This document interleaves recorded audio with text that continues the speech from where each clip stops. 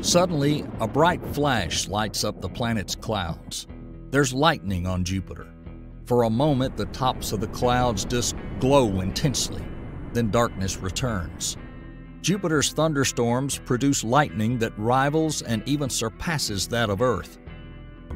But NASA's Juno mission found a new twist.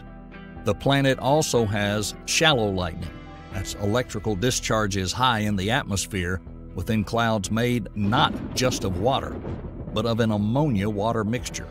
In these cold upper layers, where temperatures drop to about negative 126 degrees Fahrenheit, normal liquid water can't exist. But Jupiter's abundant ammonia acts as antifreeze.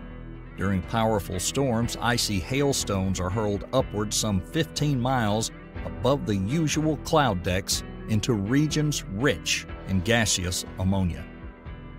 Ammonia melts the ice, forming droplets of ammonia-water slush. In this strange alien thundercloud, collisions between rising ice crystals and falling hailstones saturated with ammonia, which earned the nickname mushballs, generate static electricity.